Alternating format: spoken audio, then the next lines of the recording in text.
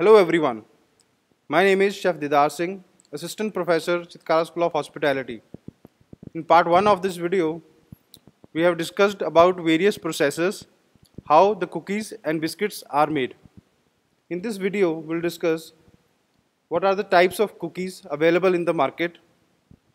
Let's now discuss the types of cookies. Cookies are classified on the basis of their method of production and baking technique. Some cookies are piped, whereas some are shaped in hands and then baked.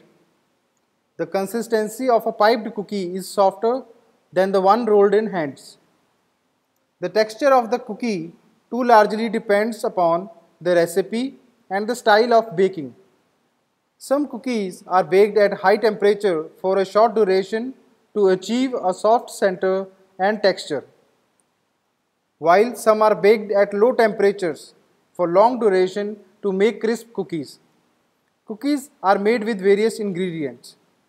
Moisture in the cookie is very rarely given with water. The thinning of batter is done with the help of eggs or butter. Various types of cookies are drop cookies, piped cookies, hand-rolled cookies, cutter-cut cookies, bar cookies, sheet cookies, frozen and cut cookies, stencil cookies, sandwich cookies, and festive cookies. Drop cookies. This type of cookie is made from the soft dough.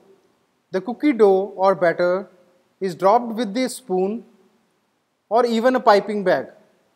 Dropping through a piping bag would give better control over shape and size, which is the most important aspect of baking cookies. When the cookie dough contains ingredients such as chocolate chips, candied fruits and nuts, it is advisable to use a spoon as these ingredients can get stuck in the nozzle of the piping bag.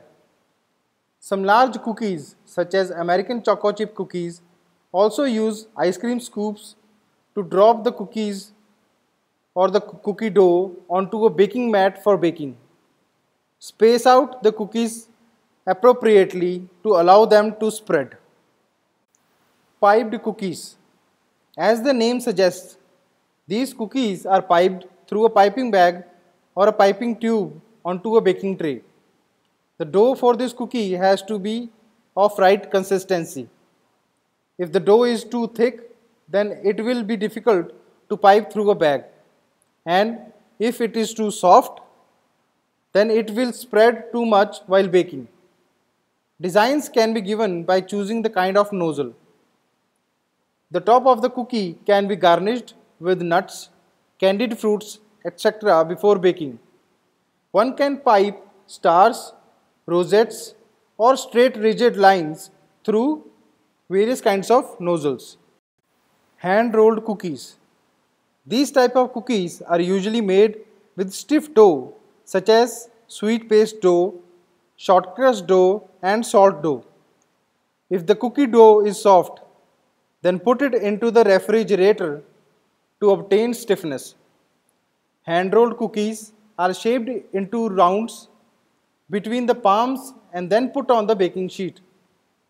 These can be pressed further with the help of a fork to add a design, as in the case of melting movement cookies. Cutter-cut cookies. These cookies are made by rolling the dough to a desired thickness and then cutting it with cutters of required shape. These cookies are much more symmetric and looks neat as they are cut with cutters. The choice of rolling or shaping with hands is purely the chef's choice, as it affects the final texture and the look of the cookie. Some cookies containing raisins and candied fruits cannot be cut with cutters, as it becomes difficult to cut the cookie if the raisin comes in the way. In such cases, the dough is molded in hands and then baked. Bar cookies. These types of cookies are shaped in bars or long ropes or pipes and then baked till half done. Then the cookies are sliced to the required thickness while the dough is still warm and placed again on the baking sheet and baked until crisp. This type of baking is also known as baking twice or biscotti in Italian.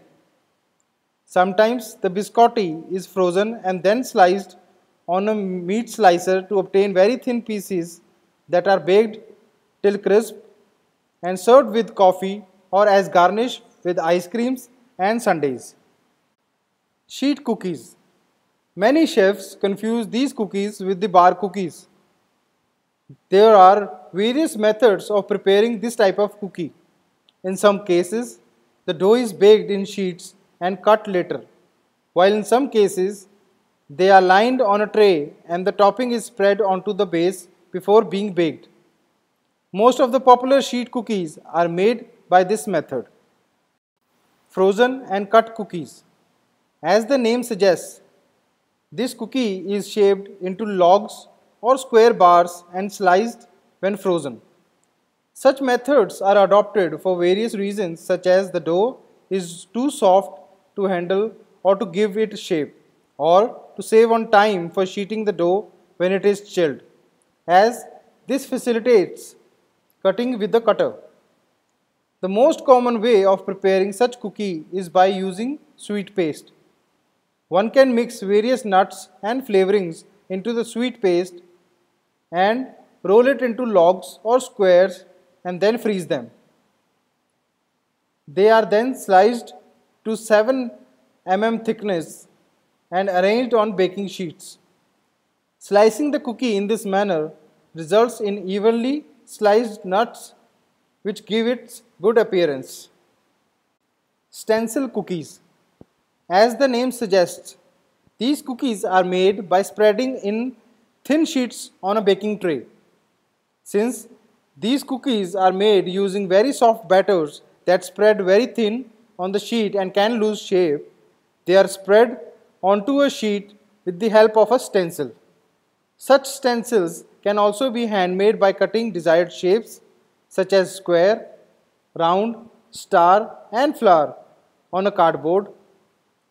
Most of these types of cookies are used as garnish or as an accompaniment with ice creams and sundaes. These cookies are also rich in butter or butter content that help in the spread. To prepare stencil cookies, use a selpat or silicone paper.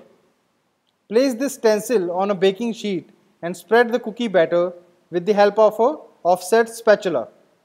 Lift the stencil and prepare another cookie and keep repeating the process until the sheet is full. The cookie can be topped with various toppings such as sliced almonds and sesame seeds as per the recipe before baking. Sandwich cookies. As the name suggests, these cookies are baked separately and then sandwiched together with a choice of fillings. The fillings could be buttercream, chocolate ganache, nut paste, or even jam. Some of the cookies have classical fillings, but chefs can be creative and decide on their own fillings. Though one can prepare sandwich cookies by using any type of cookie and filling. Festive cookies. Western festivals or celebrations are incomplete without cookies. These are popular tidbits that have found their way into all cuisines, cutting across cultures. Festivals are special occasions that provide an opportunity for traditional cooks and chefs to showcase their culinary skills. Thus, we have a variety of cookies being made for Christmas, Easter, Halloween, etc. Thank you for watching this video. So far we have discussed about various processes of making cookies and various types of cookies. In the part 3 of the video, we'll discuss about the various faults that you find in cookies.